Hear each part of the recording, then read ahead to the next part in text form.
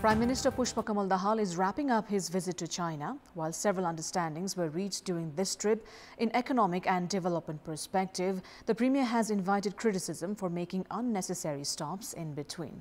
In this edition of Kantipur News, we'll also have for you an update on the main opposition CPN-UMO's provincial convention and Nepal's performance at the Asian Games. Good morning, I'm Sapsanamma. Let's begin with the headlines of the hour. Prime Minister Pushpakamal Dahal, returning home after wrapping up his 8-day visit to China, receives flack for what critics call unnecessary detours.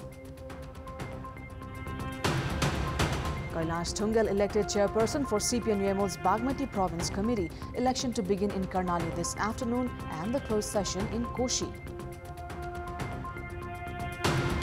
The United States braces for a government shutdown as funding deadline looms. Hardline Republicans reject a bill proposed to temporarily fund the government. And Nepali PUBG team out of the semi-final of esports at the Asian Games. Esports Dota contest to be held this evening.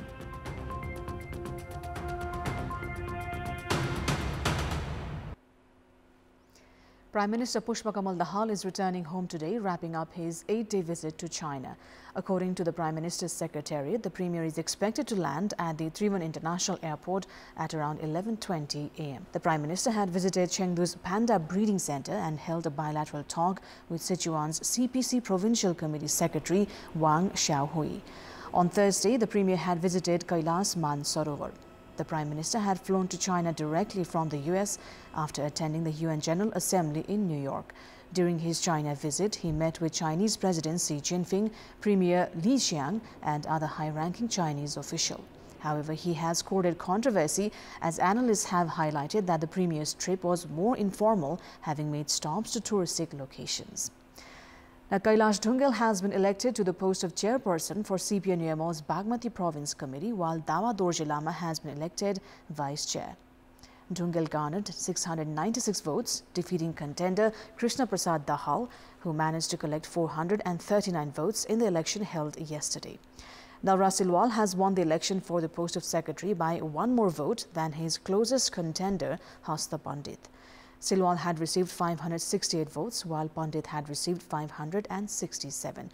Prem Kumar Maharjan won the post of Deputy Secretary and Bhakta Kumari Lama as the female Deputy Secretary. Meanwhile, 5 aspirants have filed their nomination for chairperson of CPN-UMO's Karnali Province Committee. This includes Gulab Jung Shah, Prem Bahadur Singh, Raj Bahadur Shahi, Min Bahadur Shahi and Prakash Rokaya. Likewise, Dan Singh Pariyar, Tek Raj Pachai and Lal Bahadur Mahatara are contesting in the vice chair position. Dhrubar Bahadur Shahi, Rudra Bahadur Shahi and Dandi Prasad Sharma are contesting for secretary post. Based on the election schedule, voting is to begin from 12 noon today. The provincial convention will elect 135-member committee, including 5 office bearers. Elsewhere, the Koshi province convention kicked off in Biratnagar yesterday and the closed session is to begin today. Preparations are also underway for aspiring candidates to file for their nominations. The country has seen the tenure of 3 presidents since republicanism came into effect, with the third head of state, Ramchandra Podal's term, still ongoing. However, the office of the president has found itself in controversy numerous times. President Podal has been in the position for around 6 months now.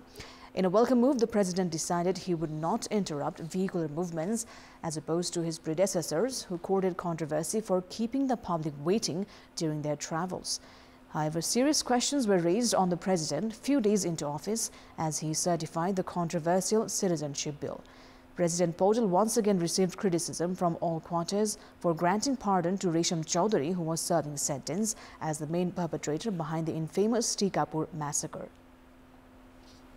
Later on the Constitution Day, the president once again gave pardon to the list of individuals serving life sentences upon the recommendation of the government without weighing their crimes and their backgrounds. The president also turned back on his own words by billing the government for his health expenses. However, President Podal is not alone in the pool of controversies.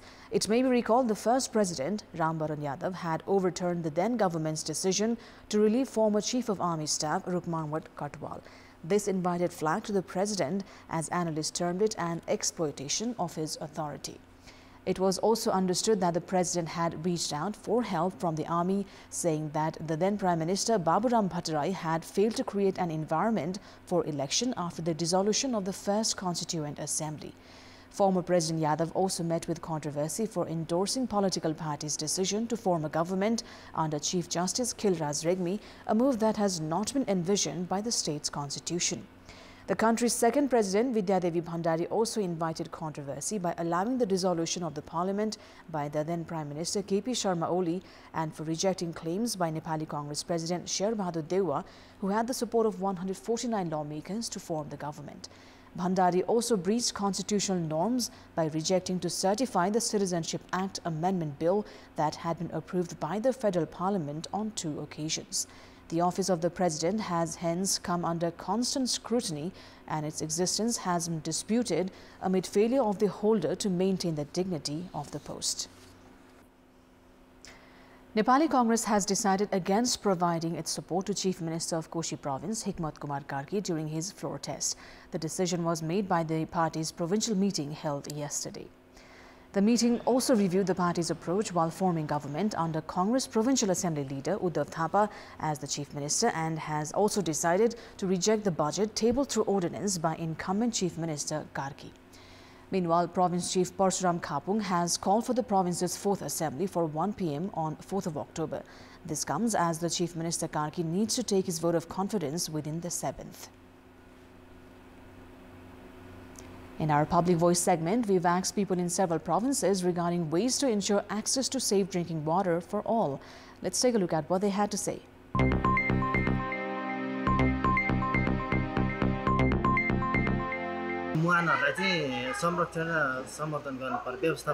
राज्यले गर्नुपर्ने आफ्ना क्षेत्रका कामहरू गरेपछि सायद सबै नागरिकले शुद्ध र स्वच्छ पिउने पानी पाउने अधिकारको उपयोग गर्न सक्नुहुन्छ। टोलटोलमा गाउँ-गाउँमा चाहिँ छ नि वाटर ट्रिटमेन्टको चाहिँ योजनाहरू चाहिँ लागू गर्नुपर्ने हुन्छ। मेन पाइप हो, त्यसमा चाहिँ फोहोर जथाभावी नफालेपछि घर-घरमा धारा उपलब्ध गराउने अनि विशेष गरेर त्यो खाने पानी ट्याङ्कीले शुद्ध गर्नुपर्छ। मुहानमा फिल्टरहरू राखिदिनु पर्यो।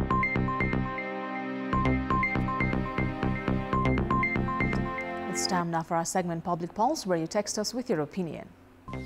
The question is, what should be done to ease the public's movement during festivals? Your options are A. Provide adequate facilities, B. Tighten monitoring, and C. Make existing facilities active.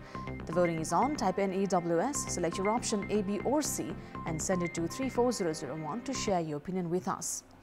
The United States is bracing for a government shutdown as funding deadline looms. Hardline Republicans in the U.S. House of Representatives last night rejected a bill proposed by their leader to temporarily fund the government, making it all but certain that federal agencies will partially shut down beginning on Sunday. In a 232-198 vote, the House defeated a measure that would extend government funding by 30 days and avert a shutdown. That bill would have slashed spending and restricted immigration, Republican priorities that had little chance of passing the Democratic-controlled Senate. The defeat left Republicans, who controlled the chamber by 221-212, without a clear strategy to avert a shutdown that would close national parks, disrupt pay of up to 4 million federal workers, and hobble everything from financial oversight to scientific research if funding is not extended past midnight Eastern Time on Sunday. U.S. Treasury Secretary Janet Yellen said a government shutdown would undermine U.S. economic progress by idling programs for small businesses and children and could delay major infrastructure improvements. The shutdown would be the 4th in a decade and just 4 months after a similar standoff brought the federal government within days of defaulting on its $31 trillion debt. The repeated brinkmanship has raised worries on Wall Street, where the Moody's rating agency has warned it could damage U.S.'s creditworthiness. U.S. President Biden has warned that a shutdown could take heavy toll on the armed forces, while White House Office of Management and Budget Director has said a potential U.S. government shutdown will have an estimated 0.1 to 0.2% hit to the gross domestic product. Rescuers were busy clearing debris in Hangu after at least 5 people were killed and dozens left trapped under rubble in a second blast at a Pakistan mosque yesterday amid events marking the birthday of Prophet Muhammad, police and health officials have said. The first blast in the southwestern province of Balochistan killed 52 people. No group has claimed responsibility for the blasts that have come amid a surge in militant attacks, raising the stakes for security forces ahead of general elections set for January. Russian President Vladimir Putin has said in a televised address that residents of the Russian-held regions in Ukraine had reaffirmed their choice made a year ago to become a part of Russia in referendums denounced by Western nations as illegal. In his address, Putin said the choice to join Russia was reinforced by local elections staged this month that returned officials supporting Russia's annexation. The Ukrainian government describes the annexed regions as temporarily occupied and says that they will liberate them. It says the votes in Russian-controlled Ukraine are unlawful and part of an effort by the Kremlin to justify its attempted annexation of the land. On September 30th last year, parts of 4 Ukrainian regions, Donetsk, Luhansk, Kherson and Zaporizhia, were formally incorporated into Russia after referendums which Moscow said returned overwhelming majorities in favor. Times International College defeated Kantipur Basketball Club in the inaugural match of the National Basketball League held yesterday evening. In the match held in Tripureshore's covered hall, Times defeated Kantipur 116-96. 2 matches have been scheduled for today. The first match will see Royal Sports Centre up against Golden Gate International College, and the second will see Trivan Army Club against Bishal Milan Centre. Winners of the tournament will receive 500,000 rupees in cash prize, while the runners-up will bag 250,000. Matches of the tournament are being broadcast live on Kantipur Cineplex, Kantipur mobile application and Kantipur TV HD's YouTube channel. And that is all for the moment. Thank you for watching. Bye for now.